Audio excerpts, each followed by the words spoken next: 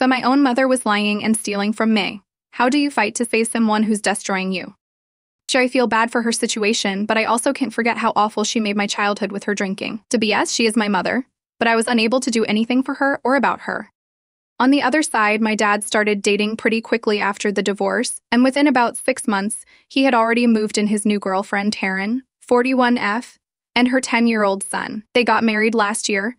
I met Karen a few times when they were dating, and I wasn't a fan. She came across as kind of snobby and stuck up, always making little digs about my mom's alcoholism around me. She clearly looked down on us for that whole situation. I went away to college pretty soon after they moved in together, so I didn't have to deal with the new home situation much. But now that I am back for who knows how long while I try to find a career job, this situation is forcing me to live with Karen full-time. She keeps trying to be all buddy-buddy with me and build a mother-son relationship, but I just don't want that right now. I know it has been years, but I am still processing my parents' divorce, my mom's alcoholism, and I don't even feel like I really know Karen after just a few meetings when they were dating. Whenever Karen tries engaging me in conversations and begins being all warm and friendly, I just give short replies to be polite, but make it clear I am not wanting to open up to her right now. She will say stuff like, "How was your day?" or "What are your plans for tomorrow?" in a friendly way, and I just say fine or nothing much. She has also tried inviting me to join her and her son for activities like "We are going to see a movie, you should come." But I always reject. She sometimes gets this pouty look on her face when I give cold or short replies, and my dad has started saying I am being rude and disrespectful to Karen by not engaging more. He says she is just trying to build a relationship with her new stepson, and I am avoiding her. But I am just not ready to open up and have a friendly relationship with this woman, who I hardly know, and who kind of looks down on my family's issues with alcoholism and divorce. I need more time and space first before even trying to have a fake mother-son relationship. Karen has made comments to me a few times too, saying things like, "I know this change has been hard, but I would really love if we could start getting closer. So I will be very hurt if you keep pushing me away." I am expected to just accept her as a parental figure after how things went down between my parents, so it is asking a lot very quickly in my opinion. My dad is now getting increasingly frustrated, saying I need to stop being an unpleasant child, and that Karen has done nothing but try to welcome me with open arms, but I am the one shutting her out for no good reason. He is accusing me of ruining his new marriage before it even starts by not giving Karen a chance. The fights over this between my dad and I have been getting worse recently. So Reddit, Ida here, should I really just totally open up and accept my dad's new wife as a parent right away? Or is it okay for me to keep her at arm's length? Update number 1. Well, it has been about a month since my original post. A lot has gone down, so let me give an update. After all the drama and fights with my dad about not accepting Karen as a new motherly figure right away, I tried to make more of an effort over the following weeks. I was polite and had small talk with Karen when she engaged me, even forced a few smiles here and there. I could tell it made her happy, and she definitely tried taking advantage of it to take our relationship to the next level quickly. Karen started ramping up her attempts to get closer and form a bond. She would come into my bedroom without knocking to chit-chat about her day, or ask tons of questions about my interests or hobbies. She invited me to join her and her son for stuff multiple times per week, like going to a baseball game, playing mini golf, etc. A few times she even made comments about us having more family time by all eating dinner together at the table instead of me taking my food to my room. I participated in some of the activities to be polite, but made sure to keep Karen at arm's length still. I didn't reveal any deep thoughts or try to form a close bond. I could see it was frustrating her that we weren't instantly becoming buffs and having a mom-son relationship after she was putting in all this effort. Meanwhile, during this time period, I started seriously applying for jobs to get out of that house as soon as possible. My dad kept defending her attempts as her just trying to be a good stepmom, but it was really overbearing and uncomfortable for me. The other big thing on my mind was my real mom. She was staying with her sister currently as she got out of rehab and deals with her sobriety. I realized how badly I wanted to be there and supportive of my actual mother right now. I know she was dealing with alcoholism for many years and it caused a ton of trauma that I am still working through. But she is sober now and really needs good people around her for support. So, when I finally landed an okay entry-level office job after a few weeks of interviews, I immediately started looking for a cheap one-bedroom apartment to rent. The plan became to get settled, save up some money, and then have my mom come live with me. I told my dad and Karen about it one night at the dinner table, and they did not react well at all. Karen acted like I had slapped her in the face, saying she was so hurt that I was just going to up and abandon her and my dad, after she tried so hard to welcome me into their home and build a family. She kept saying stuff like, "I know your mom has issues, but I am trying to be a good stepmom and look out for you here. Doesn't that matter at all?" My dad blew up at me, calling me a mama's boy and saying I was making a huge mistake. He accused me of doing it all to purposely disrespect Karen after how welcoming she has been. Things got really heated and ugly insults were thrown around about my mom and her alcoholism. Needless to say, I moved out over the next couple weeks into a little one-bedroom place. And 2 weeks ago, my mom officially moved in with me. She has been doing really well with her sobriety and going to AA meetings. Having her here with me and being able to take care of her and support her has been amazing. This is my real parent who needs me right now, not Karen. My dad has been furious, ranting about how I am ruining his new marriage by shoving it in Karen's face that I am choosing my drunk mom over her. But I don't care. Karen's constant pushness to force a mother-son relationship after just meeting her, and everything with my parents' divorce was too much too fast. My mom is my actual parent and she needs me.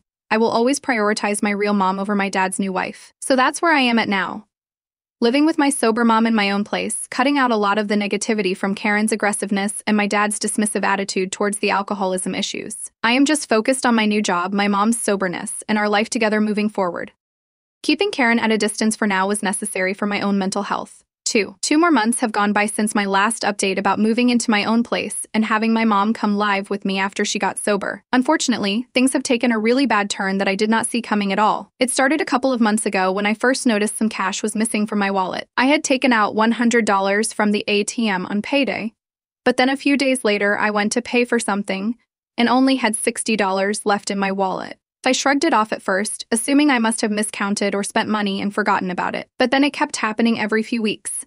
I would take out cash, put it in my wallet, and within a matter of days there would be $20 to $40 mysteriously missing each time. After the third or fourth instance of this, I started getting really concerned that maybe my place had been broken into and someone was stealing from me. I mentioned the missing money to my mom during this period and she acted shocked, saying we needed to be more careful about locking up and suggesting maybe someone could be taking it for my stuff at the office.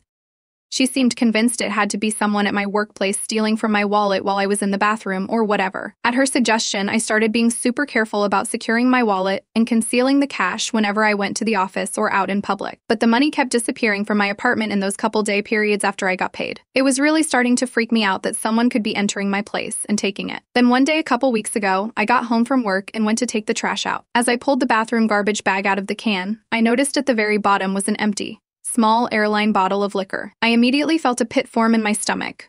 I hid the bottle and didn't say anything at first, but the next night, I noticed another $40 had gone missing from the cash I had just taken out a couple days prior. That was the final straw, so I got the empty bottle and put it on the kitchen counter, then confronted my mom and asked her point blank if she had been drinking again. She looked pretty stunned for a moment before fumbling out a no, of course not. You know, I've been sober for over a year. Why would you think that? I showed her the empty bottle and said, well, then why did I find this in our trash? And why does money keep disappearing in $20 increments every few days after I get paid? My mom's face turned bright red as it finally clicked what I was accusing her of. She broke down crying at first, saying over and over, I am so sorry, I am so sorry. After some more pressing for me, she admitted that yes, she had been pocketing cash from my wallet little by little to buy small bottles of liquor or individual cans or bottles at the gas station down the street. She said it started a couple months ago when she got tempted and gave in, and it turned into a frequent thing where she would sneak drinks whenever I was at work. I was absolutely stunned and heartbroken.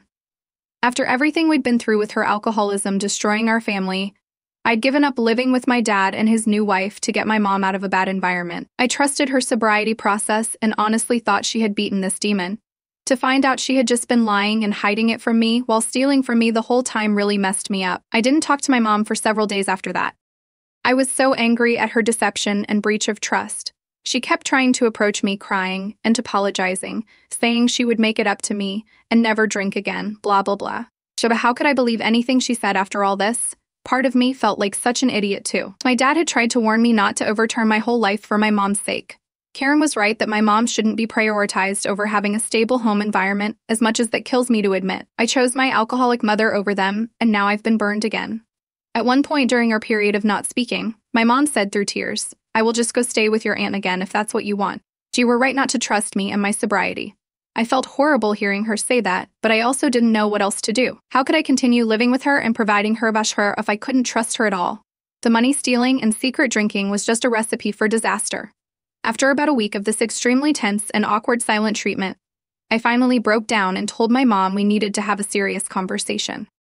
I laid it all out, that her betrayal of my trust was devastating, that I gave up my living situation with my dad to help her get on her feet, and that her alcoholism had already put our family through so much trauma that I couldn't handle being lied to and stolen from anymore. She agreed that her actions were unforgivable. My mom explained that she had just gotten overconfident in her ability to stay sober alone. So when I wasn't around during work hours, she got sad, bored, and gave in to drinking again out of weakness. She swore up and down it would never happen again if I kept her in the apartment. Stupidly, I decided to give her one last chance and keep living together. But I made it crystal clear that any other drinking or shady behavior would result in me kicking her out immediately this time. No discussion. I said I couldn't handle being lied to again after everything. For about a month, things were okay. So my mom seemed to be doing well and not drinking from what I could tell. I was still keeping a very close eye on my money and counted it constantly. She was going to AM meetings semi-regularly too.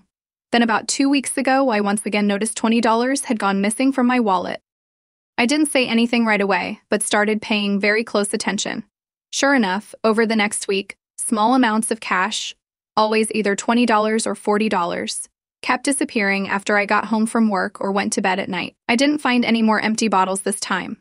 But it was clear my mom had started drinking again and stealing to support the habit, despite her insisting she was sober. I felt so unbelievably betrayed and stupid for having trusted her. So just last week, I sat my mom down again and simply said, "I'm sorry, but you have to get out. I have given you way too many chances and watched you break every promise about staying sober." She tried denying it at first until I showed her the cash amounts that kept going missing. My mom openly admitted that she didn't have the willpower to stop drinking without professional help. She knows she has wasted any trust I had left. She has now gone to stay with my aunt again and enter an outpatient treatment program. As hurt as I am, I really do hope she can get healthy this time. Because as much as her addiction has put me through hell, I still love my mom. But I can't have her around me while drinking and stealing. It's just too destructive. So that's where I am at now, living alone again after getting so hopeful about helping my mom beat alcoholism, trying to rebuild my trust funds after she stole a couple $100 in secret, and honestly feeling really dumb for choosing her over living with my dad and Karen. As tempting as that situation was not, at least they could provide a stable, sober environment. This has all been a hard life lesson to learn. I'm just trying to move forward and stay hopeful my mom can get healthy, even if I may need to keep her at arm's length for my own well-being.